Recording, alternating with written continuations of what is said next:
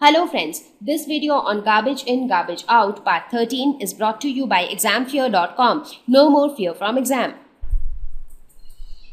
Now based on whatever we have studied so far, what we understand is in order to save the environment, 3 R's are extremely useful. That is reduce, recycle and reuse. So when we say reduce, we mean reduce unnecessary usage of resources. So when we know that non-biodegradable wastes, or you talk about just wastes.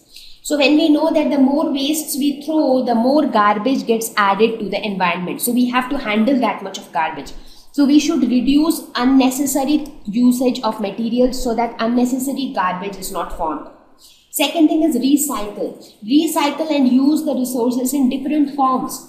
So first you used a newspaper, read it, the newspaper is no more of use. You use the same newspaper to cover your book.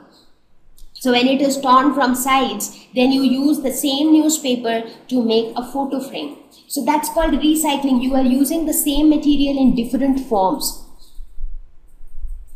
Third is reuse. Now, if you think that the same thing can be reused over and again, for example, a polythene bag can be reused a number of times. So when it can be reused, why do you want to buy 100 polythene bags? Keep reusing the same.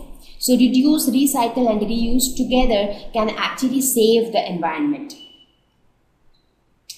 So when we talk about reduce, as I mentioned before, that we can reduce adding the waste by not sharpening our pencils unnecessarily, by not making paper planes, by tearing nice papers. Recycle could be to make use of products that can be recyclable.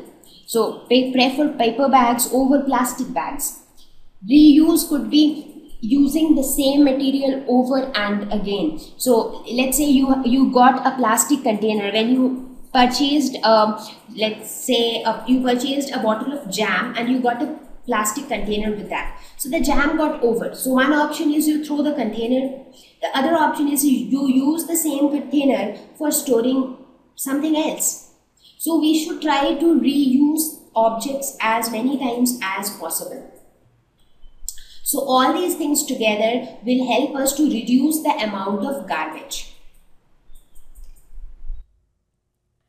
Thank you. Please visit www.examfear.com to watch more educational videos with a better experience.